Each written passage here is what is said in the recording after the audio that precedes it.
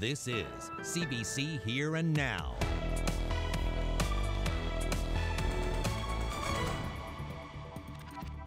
Business owners are trying to get back on their feet after a devastating fire in Paradise over the weekend. I'll bring you more of that story coming up on Here and Now. This is Sheila O'Leary saying where she is running, and I'd love it if she would choose another place to run. Provincial politics gets back in action with conflict inside the NDP. St. John's Deputy Mayor Sheila O'Leary will try to defeat party stalwart Lorraine Michael for the nomination in Signal Hill Kitty-Vitty. And inclusion for women, but not if they're in opposition. 3 female MHAs question why they weren't invited to a conference on women in leadership. Good evening and welcome to Here and Now. I'm Anthony Germain. And I'm Carolyn Stokes. Business owners are trying to get back on their feet after a devastating fire in Paradise over the weekend. Flames tore through Neil's Pond Plaza Saturday afternoon, gutting multiple shops. Here Now's Meg Roberts joins us live from that location. Well, Meg, it doesn't look as though there's much of that left there at the plaza there. Yeah, well, as you can see behind me, the majority of the roof has collapsed. All of the windows have been shattered and the building is covered in black char. Now, I was on the scene Saturday afternoon and I kept hearing the same thing. People were so surprised at how quickly the building burnt down to the ground. Now, obviously, this has been heartbreaking for residents and especially business owners, but I spoke with some of them today and they say they're ready to turn a bad situation into a fresh start. Where you can see that the roof is collapsed. That right there is the door that I came out of. Nathan Mitchell was working at a shop in Neil's Pond Plaza when he noticed smoke billowing out of the right side of the mall. Without thinking, he immediately ran into several businesses trying to alert them of the fire. Being a resident of Paradise and someone who works in the mall, he says the situation is devastating. A lot of these smaller places are just, there's a lot of employees out of work. So I just really felt bad for them. It's kind of a heartbreaking situation. Definitely, especially for the town of Paradise. I mean, there's 7 businesses now that are gone. The adult store wasn't even open to the public yet, and its owners hadn't gotten around to signing their insurance papers. Now they're stuck with thousands of dollars in lost goods. Karen Atwood, the owner of the Math and English Academy, says she went numb when she got the news. She's thankful no students or teachers were in the building, but she says it's hard not to get emotional over the loss. My emails and my phone just started. Calls from families, calls from my sister, calls from friends, and that's how I heard about it. I was in shock. I really was. I didn't believe it. Even when I looked at it, I said, oh, they can save some of that.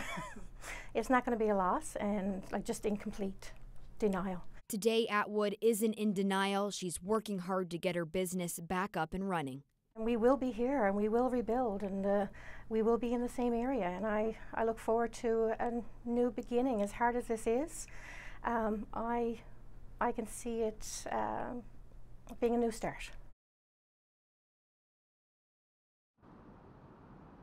It's important to note that no one was injured in this fire, thankfully. Now, we spoke to police. They say as of right now, the investigation is ongoing, but it does not appear suspicious at this point. It's unclear as to what the cause of the fire is and how much damage it has done. Reporting live in Paradise, I'm Meg Roberts for Here and Now. Well, I can't imagine fighting fires in these temperatures. These were your morning lows and overnight lows and morning temperatures this morning. Sitting around -17 in Badger, -13 in Corner Brook. St. John's was sitting at -8 this morning. Those temperatures warmed up quite nicely into the afternoon, reaching about -4 in St. John's. Similar temperatures for Gander at -3, Badger at 0 degrees. And then we've got warm temperatures through Labrador as well. -8 was the afternoon high in Happy Valley, Goose Bay. Now, taking a look at the satellite radar, we are starting to see our next system make its way. Seeing some snow right now. These temperatures are going to climb as we head through the night tonight. Here's a look at the system timeline for St. John's in the metro area. We'll see about 5 to 10 centimeters of snow and ice pellets by the time midnight rolls around tonight. Change over to potentially some freezing rain, and then over to rain by morning with those temperatures sitting around 4 degrees. We're going to see those winds climb winds get stronger as well, about 100 kilometers per hour. We've got a number of warnings across the province. I'll have all the forecast details when I come back. Carolyn? Thanks, Ashley. Well, hundreds of people were at Supreme Court in St. John's today for jury selection as the trial begins for a Carbonear man accused of killing his own child. Here Now's Mark Quinn reports. It was one of the largest jury pools in Newfoundland and Labrador's history. More than 1,200 people were summoned here today to Supreme Court to appear for jury duty. At 9:30 this morning, hundreds of people were arriving here at Supreme Court, sometimes lining up right onto the street. The accused, Trent Butt, was also in the courtroom as jurors were selected. He watched silently, showing no emotion as they streamed in. 5-year-old Quinn Butt was found dead on April 24, 2016. Days later, Trent Butt was charged with first-degree murder and arson. He has pleaded not guilty to both charges. Quinn Butt's mother, Andrea Goss, was also in court today. She followed closely as jurors were excluded and selected. Goss and Butt were estranged at the time of the fire. The bank that held the mortgage on Trent Butt's fire-damaged home had it demolished 10 months afterwards. Butt's trial was originally set to begin in March 2018, but 3 days before it started, Butt told the court he had fired his lawyers. He is now represented in court by defense lawyer Derek Hogan. He's been in custody since his arrest in 2016.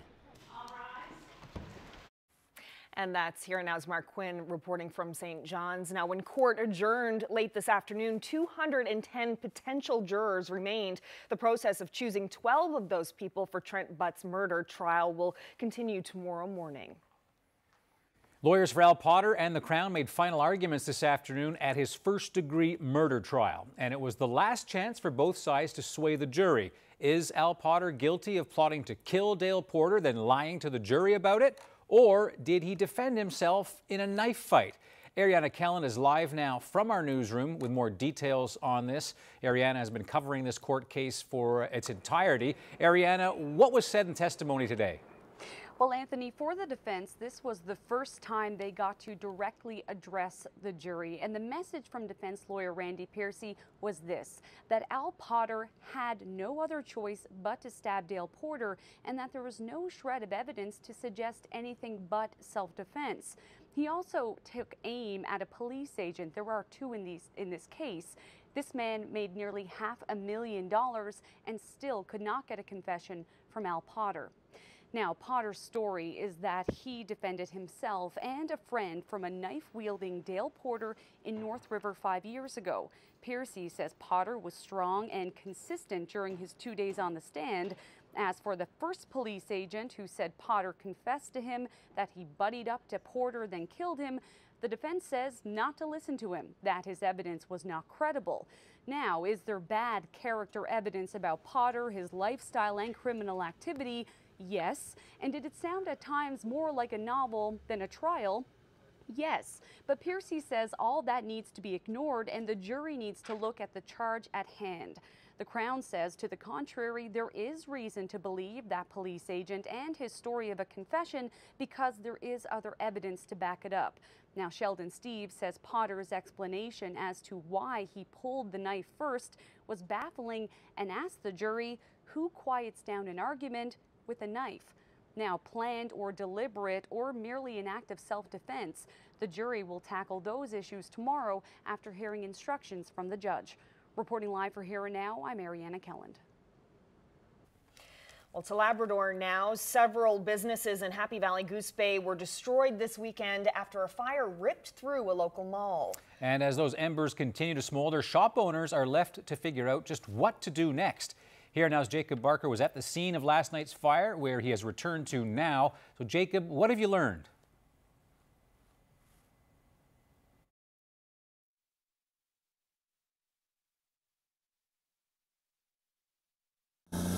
It was all hands on deck yesterday. A volunteer town crew worked alongside a crew from the military base to extinguish the massive flames. Pumps at the neighboring gas station were turned off. Keeping the fire contained was crucial. The building was an afterthought. We knew we had to put the fire out, but we had to protect Woodward's gas station. Flare-ups today had crews coming back several times. Volunteers, town staff, everybody here is putting in the hours. I'm heartbroken. Seamstress April Williams had her shop in the strip mall. Machines, material, personal items all lost.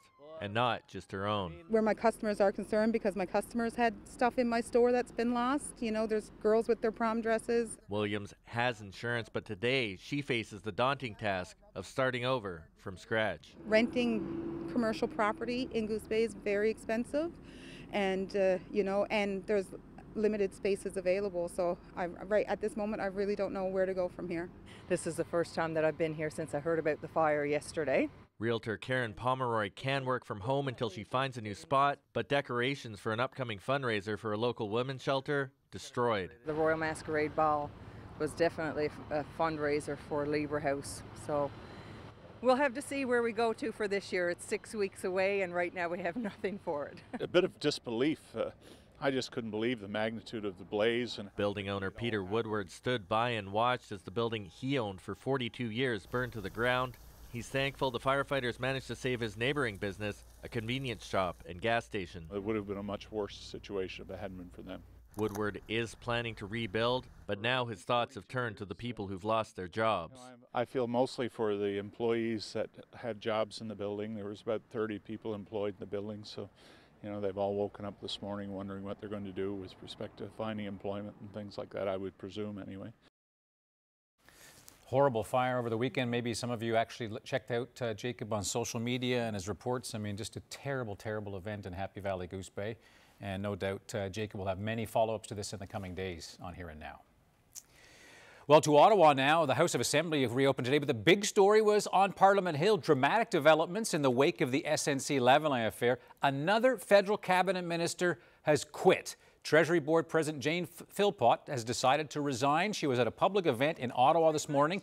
This just hours before she dropped a political bombshell on Twitter. And it's her statement that's raising eyebrows. She made it clear that her decision was because of the SNC case, saying, quote, "Sadly, I have lost confidence in how the government has dealt with this matter and in how it has responded to the issues raised." And she goes on to say there can be a cost to acting on one's principles, but there is a bigger cost to abandoning them. She also said she plans to stay on as a Liberal MP. Now, Philpott is close friends with former Attorney General at the center of the SNC-Lavalin affair, Jody Wilson-Raybould's allegations of political interference in a criminal case involving the Quebec engineering firm have rocked the Trudeau government, and she, too, is staying on as a Liberal MP.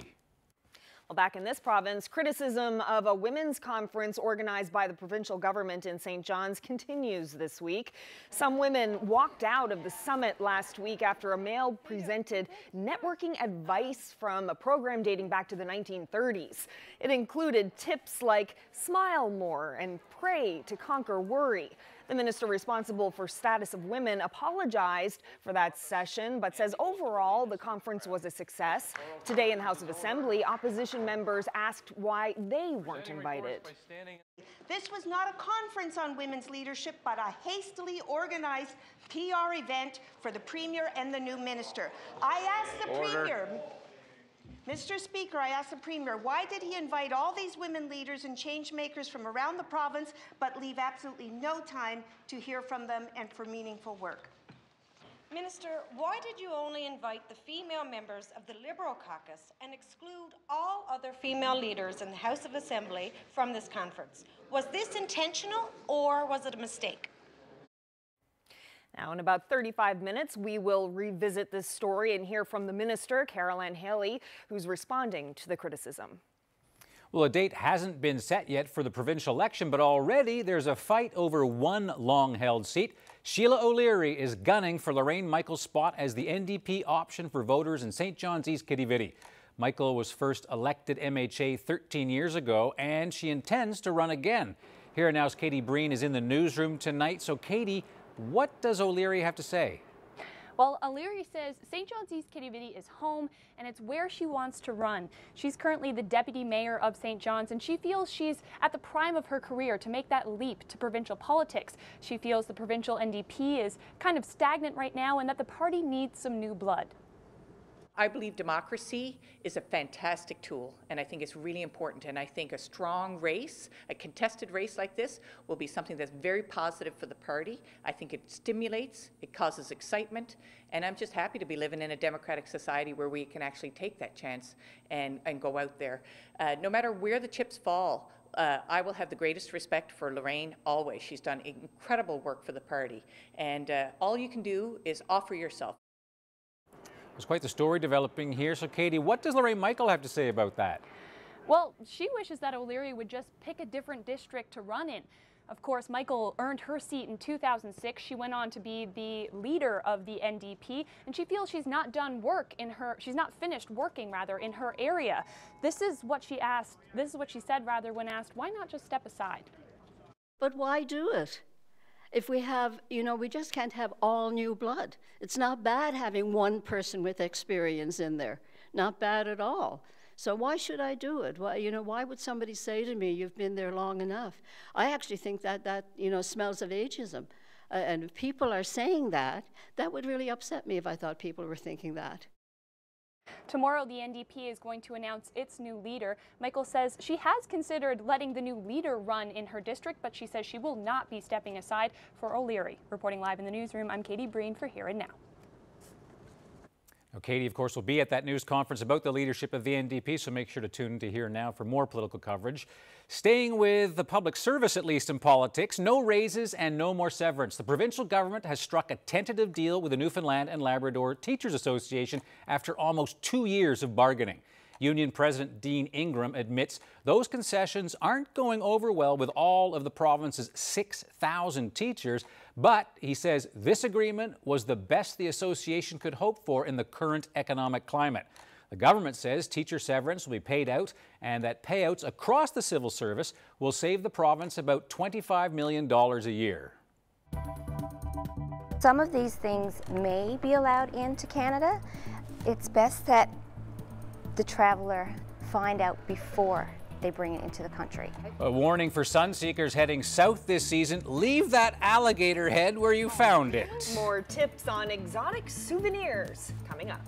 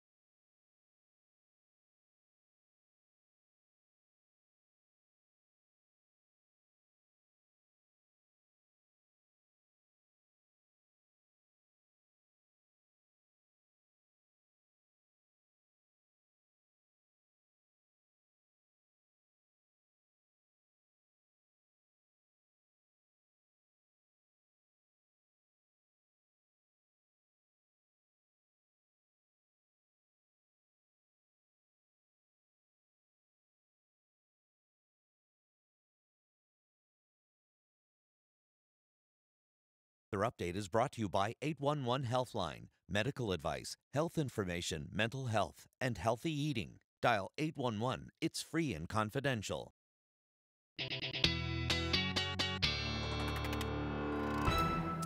Well, look what the Arctic cat brought home. Welcome home. Thank while. you. It's been about a week, yeah? Good to have you back. Thank you. You missed a lot of wild weather. I did, apparently. Oh, did you ever? I A was lot trying of to- wind. I was trying to stay off Twitter, but Yeah. it's hard when No, you see it the is. weather. Yeah. And so you got in last night. I did. I did. What did you see?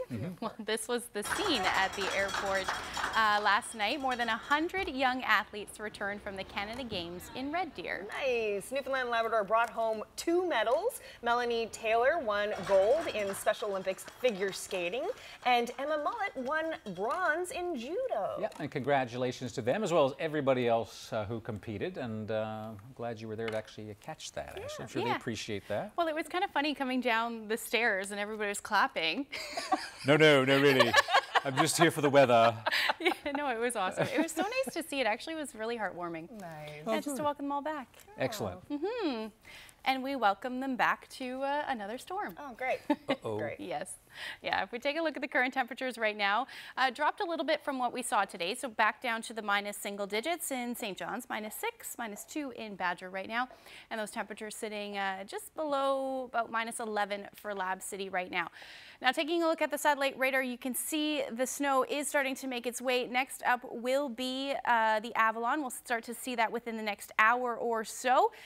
And eventually, things will change over overnight tonight. But here's a look at the current watches and warnings right now. Wind warnings along the south coast, northern peninsula east, Avalon, Burin Peninsula, as well as Bonavista. The Wreck House area could see gusts in excess of 160 kilometers per hour as we head through the night tonight.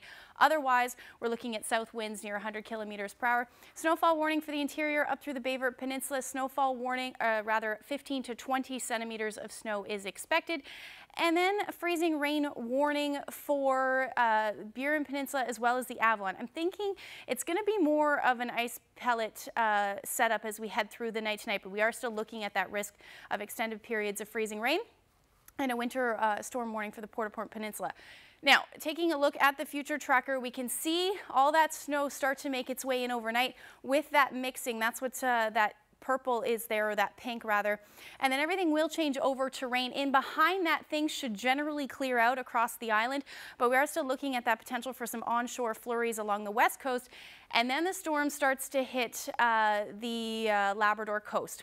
This is where we have a couple of watches and warnings in there for Tuesday, so we'll get to that in a few minutes. But here's a look at what we're expecting overnight tonight. Good 10 to potentially 20 centimeters of snow and ice pellet for most of central portions of the island, as well as the west coast up through the northern peninsula, and then the southeast coast of Labrador. We're looking at about 10 to 15 centimeters. Same for the northeast coast as well as Clarenville, but then you'll see a little bit of mixture with those ice pellets. For the Burin Peninsula as well as the Avalon, about 5 to 10 centimeters overnight tonight by about midnight, and then we'll start to see that potential for some freezing rain by the time the morning rolls around. Those temperatures are going to climb though, and here's what you're going to see by morning. So about 4 degrees for St. John, same for Marystown. That's why everything should change over to rain. And then parts of central hovering around the 0 degree mark. And then along the west coast, -1 for Corner Brook overnight tonight. Port aux Basques sitting around 2 degrees, so you're going to see a changeover as well. Otherwise, windy conditions. Again, Wreck House area seeing gusts upwards of about 160 kilometers per hour overnight tonight. And then tomorrow, or rather about 5 to 10 centimeters for Cartwright. Now, through tomorrow, things should generally clear out. We are looking at that potential for some flurries along the west coast. And then we've got the storm warnings up through Labrador. So Makovic and Hopedale looking at a blizzard warning, and then Nain and Rigolette under a blowing snow advisory. And then into the afternoon tomorrow, those temperatures are going to climb quite nicely to about drop into the afternoon to about the minus single digits, but with those clearing skies not looking too bad. Just windy conditions across the board, those onshore flurries along the west coast, and then up through Labrador. We're going to hang on to that potential for some blizzard conditions. So looking ahead, we got a couple more systems on the way, but I'll have all those details coming up. Carolyn? Thanks, Ashley. Well, if you're planning a sunny vacation this season, you might want to think ahead about your souvenirs. A lot of wooden trinkets from the Caribbean are not allowed in this country. They're among the items regularly seized by the Canada Border Services Agency in St. John's. Here Now's Ariana Kelland has more on what you can't bring back. We all know there are rules for air travel. No smoking on the plane, no liquids on your carry-on, and no bringing endangered, dead alligator heads to Canada. Oh, you didn't know about that one? These here are endangered species, so they are not allowed in to Canada. So that's a taxidermied turtle, yes, right? Yes, and a lizard. So some of these things may be allowed into Canada. It's best that the traveler find out before they bring it into the country. If a dehydrated alligator head for a coffee table piece is your thing, you may want to rethink your decor. Bringing an endangered species into Canada could mean facing a fine. And jewelry like this bracelet seems fine, right? But it's made of prohibited materials like coral, elephant hair, and ivory. To the average person, it's just a necklace. But oftentimes vendors will try to entice you to buy it by telling you that it's coral. So it would be best for the traveler, again, to make sure that they're informed, to know whether or not they can bring that back. I asked about the weirdest item Urschler has ever seen, but she says she doesn't think about what's weird, but about what's dangerous or harmful. We are very careful with wood products. The wood products the varnish side is not so much of an issue, but it's the raw wood inside. This is where bugs like to live. Most of these bugs are not native to Canada, and they can do a lot of harm to our ecosystem, our environment. Also on this one, this is the eyes here are Jacarity beans. These are used very often for decoration on toys and ornaments like this, and those are poisonous. One of these beans, normally used as the eyes on wooden animals, can kill a small child, she says. And if you're still unsure, magnets always make good souvenirs. Ariana Kelland, CBC News, St. John's. The St. John's Cancer Centre is struggling to keep up with the growing number of patients, but as Cease Hair reports, staff hope that a new campaign with a personal spin will help create additional and much-needed space. It's busy inside the walls of the Bliss Murphy Centre due to high demand for cancer treatment. And in the next 7 years or so, cancer rates are expected to jump 40%. That means a new chemotherapy unit is needed. It's 30 years old. It's amazing the job that's done there, and kudos to the staff because they're absolutely fabulous and they do really, really good things. The space is becoming a limiting factor for them. But to build it, we have to come together. Like never before. Because at the end of the day, we're in this together. And that's the name of this campaign.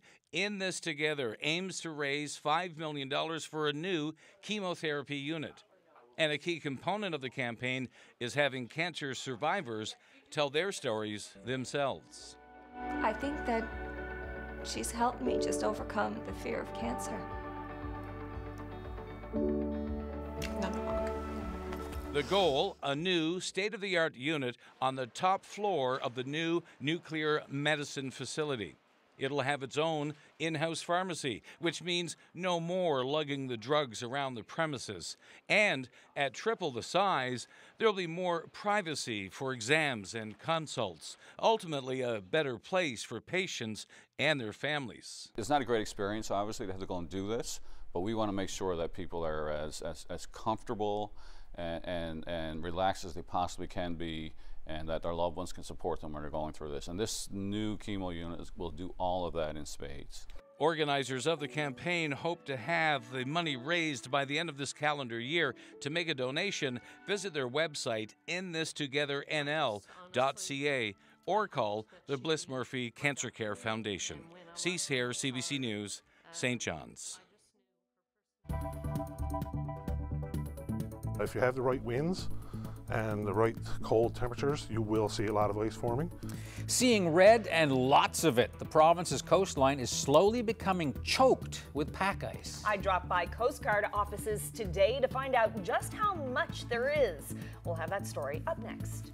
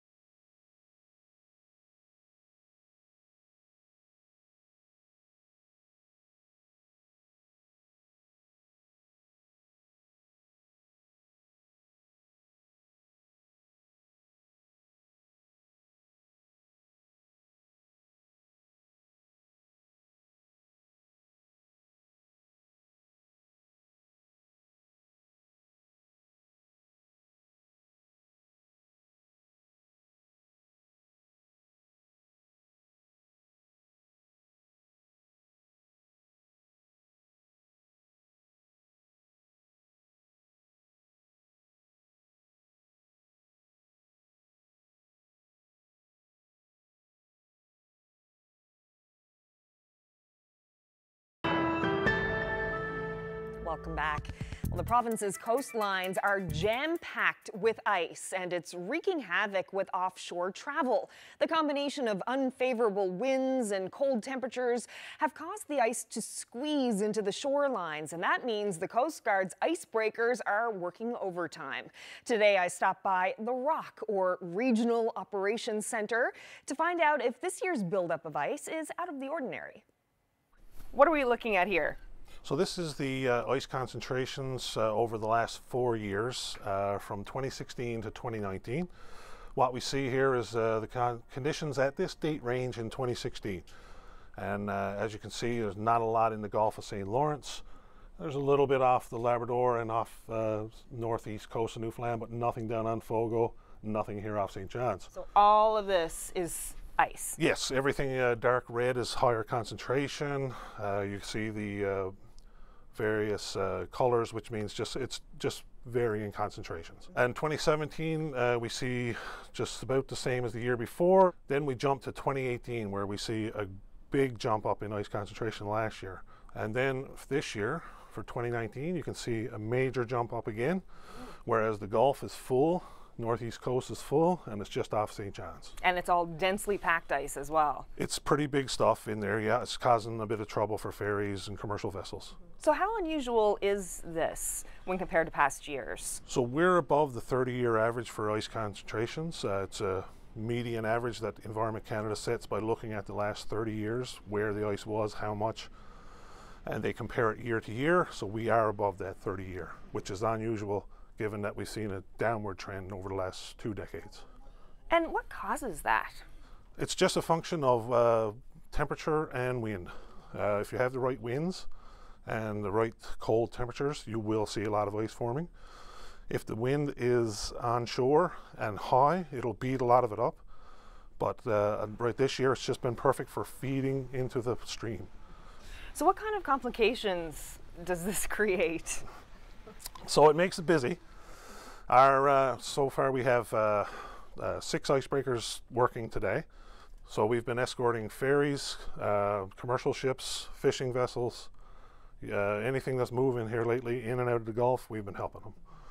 But a lot of boats can go on their own, but when they do get stuck, we get the call. And I guess with the ferries, it's a lot of people relying on the ferries. This ice must be causing a lot of problems in that regard. Yes, so we're escorting the Fogowana ferry just about every morning now. The Bell Island ferry, we've been up there a lot, helping them when they can run. The Magdalen Islands ferry as well, and so far we haven't had to do anything with Marine Atlantic, but we're waiting to see. That's taken right from that's the captain of the icebreaker taking video as he's moving through the ice. That would be an example of densely packed ice. That's hard stuff there, yeah. You see the snow on top there, that makes it really sticky. This causes a lot of friction on the hull, which slows even the icebreakers down. And you can see here, this is the Henry Larson in some more stuff, but you see all these air bubbles here. So this is the Henry Larson escorting with her, what we call the bubbler system activated. It shoots compressed air out at the ice, reducing friction, and also pushes the ice. So it helps people to follow us, and it reduces friction on the hull of the Coast Guard boat, which makes it go easier in ice. How long is this going to last? It all depends on the temperature and wind. We can see ice off the east coast and northeast coast of Newfoundland until May or June. Okay. It all depends on the wind. Right. If the winds go the right way, it can all go away. But if it persists and stays northerly, we'll see it for a long while. So I guess all the ferry operators and fish harvesters have the Coast Guard on speed dial right now. They know our number, for sure. Women were rightfully frustrated and angry. This was not a conference on women's leadership, but a hastily organized PR event. The House of Assembly opens to some pointed questions for the Premier about last week's controversial Women and Leadership Conference. We'll take you to the legislature for a little gender politics next.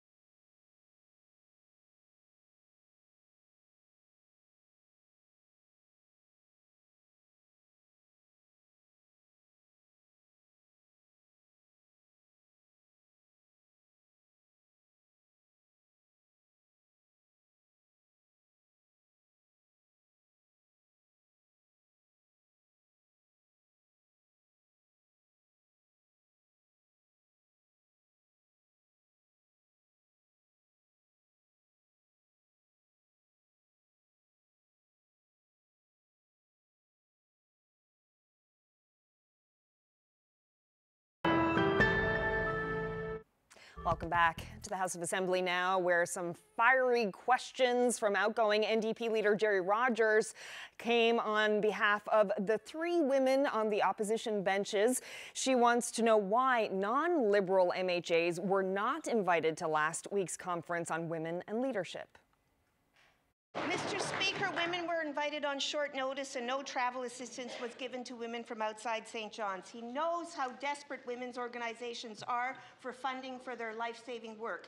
He invited his Liberal colleagues, but not myself nor women colleagues in opposition. I asked the Premier, how much of taxpayers' money did he spend on his personal partisan PR event? Well, Caroline Haley, the minister responsible for the status of women, says last week's gathering wasn't perfect, but it was the first of its kind and it was a major success. When reporters asked her why she did not invite the women who sit across from her in the legislature, the minister wasn't entirely clear. Ms. Haley, why wouldn't you invite female colleagues in the opposition benches to that leadership conference last week? That's not totally accurate. This was not an exclusive event. Invitations went out to a variety of community contexts and asking them to distribute to their networks. And I would have assumed that given the context that they have in those networks, I would have assumed that they would have been passed along the invitation. But female members of the Liberal caucus were invited, were they not? Yes, they were. So why would you invite female Liberals but not female New Democrats or Tories? I mean, we always talk about the exclusion of women, and here you are excluding women. No, I don't think that's accurate. As I said, this was not an exclusive event. You know, it was a first-come, first-served basis. The invitation was out on Twitter and to various extensive community contexts, and I believe that if they were, you know, if they had such I guess, a relationship with their networks, then they would have received the invitation from that in that way. Was there registration? Because there seemed to be some confusion. Some people were saying they were invited to this, and other people saying there was a registration process. Which was it? The email and the invitation that went out did have a registration attached to it, but it was free to attend. What is your response to Jerry Rogers' comments that the whole conference was hastily organized and just a PR stunt by the Premier, and yourself? I disagree. I think this was a very positive day. In fact, we had more than 350 people in attendance from diverse backgrounds, and I believe that you know, at the end of the day, it was a lot of positive outcomes that came out of this conference. I just want to clarify something, Minister. In your answer, you said that you hoped or would assume that women's networks would make this conference known to members of the opposition. Why wouldn't that also apply to your Liberal colleagues? I mean, why invite people who are a member of your caucus but not in the opposition? I still don't square that. I don't get it. As I've said, this was not an exclusive event. I reached out to the opposition members. In fact, with one of them I did meet. The second one, I asked for a meeting prior to the leadership conference, and I didn't get a response. That's a totally different answer. That's the answer. Okay, so they snubbed you. They did? No, I didn't say that. Well, your first answer was you put it out there and they should have learned it from Twitter. Now you're saying you met with them and they didn't want to go. I said I met with one of the opposition members and I made her aware of the leadership conference. The second one, I did reach out for a meeting and I didn't get a response. That was prior to the leadership conference. And you don't want to name them? No, I don't. Well, it's British Columbia now, where one woman has been told she can no longer teach at a Christian school. And this after moving in with her boyfriend. Now she's questioning government's funding of religious schools, schools that are legally allowed to discriminate against employees and are allowed religious exemptions from human rights laws. Erica Johnson has the details. So that's right in your contract. Yeah.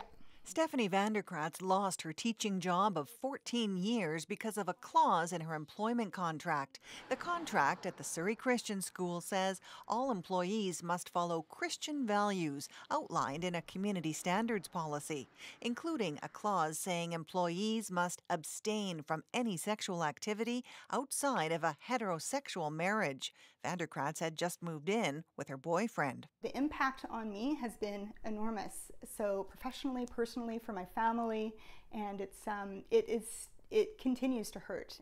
Surrey Christian School is one of hundreds of religious schools across the country that receive public funding.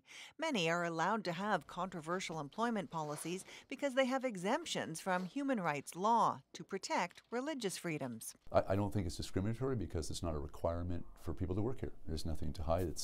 It's what the beliefs and traditions and values of this particular community are about, and so we're trying to be consistent.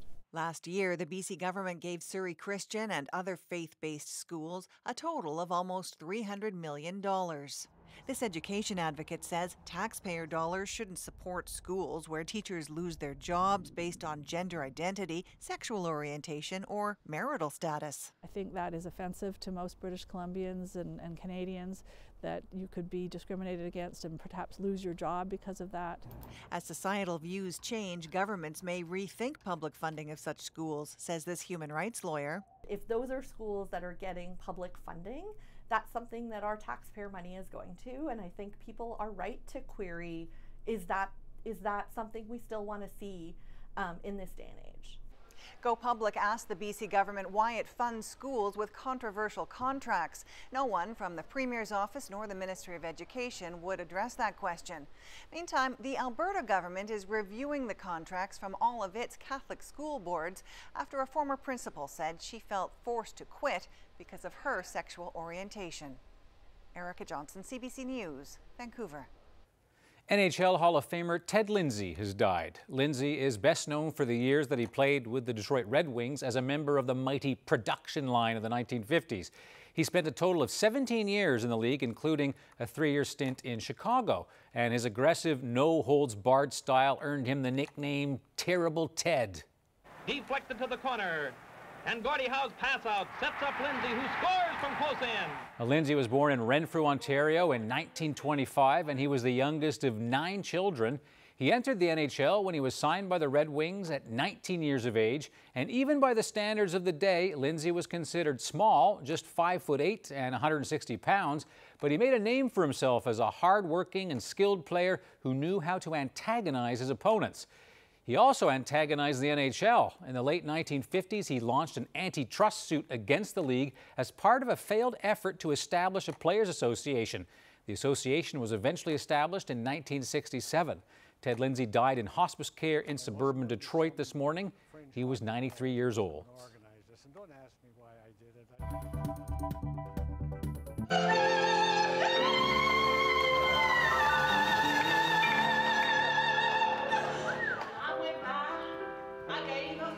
Tomorrow on Here and Now, they are a great musical duo, but Julia Halfyard and Doug Angel first met when he operated on her thyroid. A scary procedure for any patient, but especially for a singer.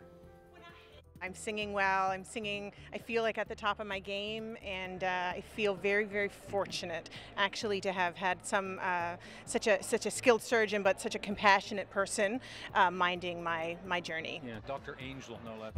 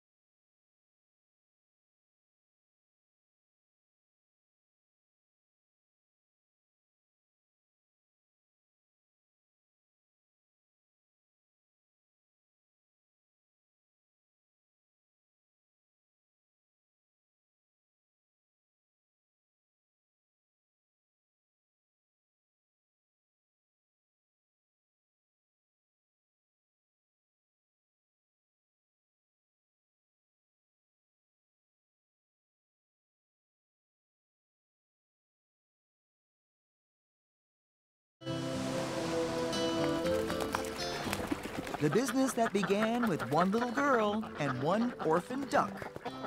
A sure thing, Sunday at noon and Monday at 7. This weather update is brought to you by Beltone, helping the world hear better.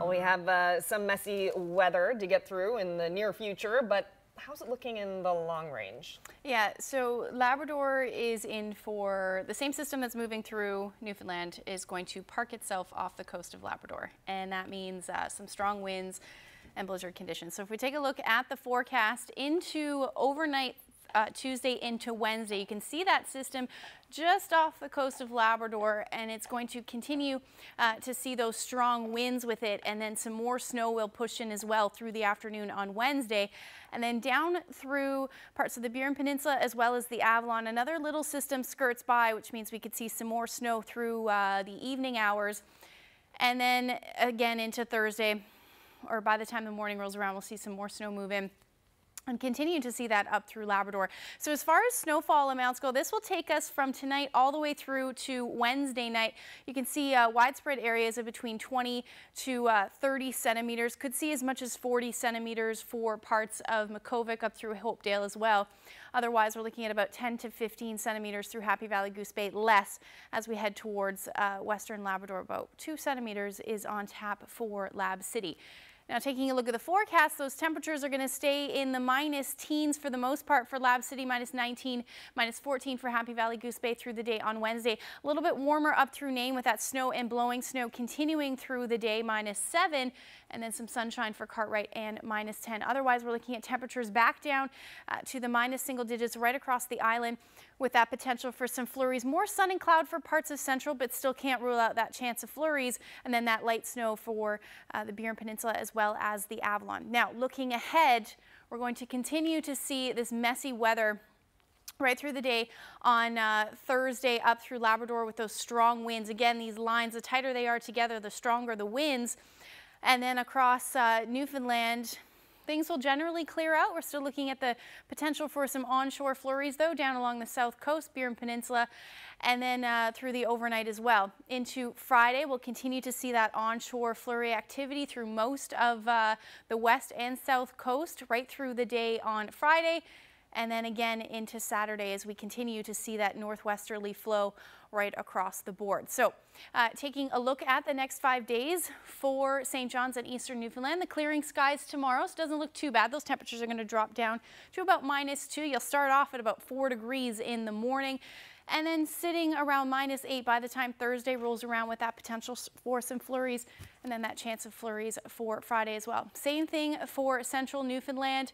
Temperatures a little bit cooler though, but -10 by the time Thursday rolls around. Western Newfoundland looks generally gray, and then those cooler temperatures as well with that potential for onshore flurries. Some windy conditions expected tomorrow, and then eastern Labrador about 2 to 4 centimeters for Happy Valley Goose Bay towards the coast. That will be more with those blizzard conditions. And then we're looking at western Labrador sitting in the minus teens right across the board with sunshine, it looks like, for Thursday. So let's look at your forecast. I'll have your weather photo when I come back. Carolyn? Thanks, Ashley. Well, weather caused catastrophic damage in rural Alabama. Search and rescue teams are combing through wreckage looking for survivors after the southeastern state was ravaged by tornadoes. Not seen this type of level of destruction ever in my experience here in Lee County. And that covers a span back, I know, for at least 50 years.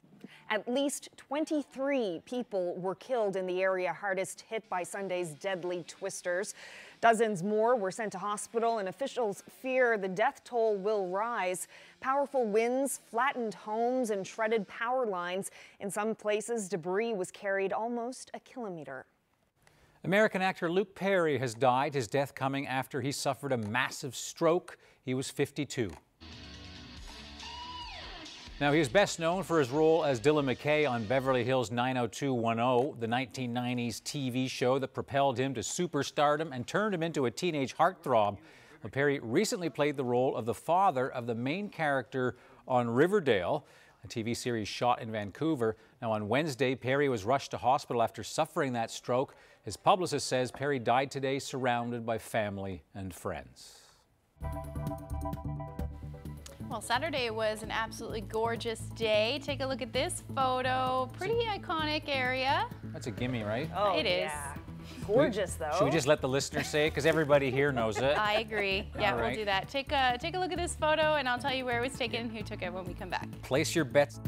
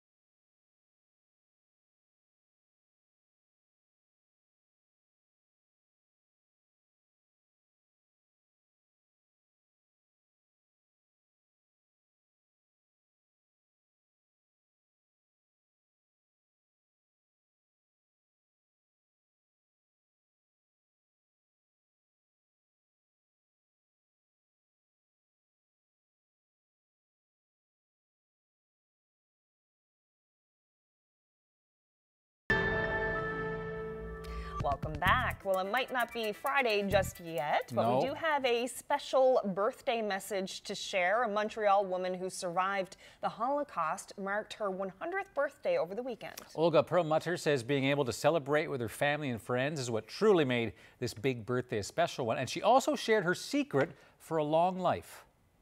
Feel young and restless. I tell you my secret. Very, very hard work. So there you have it, the secret to long life, hard work. Wow, Olga also attributes her longevity to her strength and her family and friends. And she says it's important to always enjoy living. She certainly looks like she's enjoying living there. Fabulous cake. That's Message a from the beautiful Queen. cake. She's looking really good. There you go. Oh, look at that. That's so Great beautiful. gathering. That's her spirit. Okay, so. Big mystery. Yeah. I think so. Such Yeah. a big mystery. Take a look at that gorgeous shot one more time. That photo, if you didn't guess, should I say, was just Yeah, taken you have to in now. Narrows. Yeah. Yeah. Right, St. John's.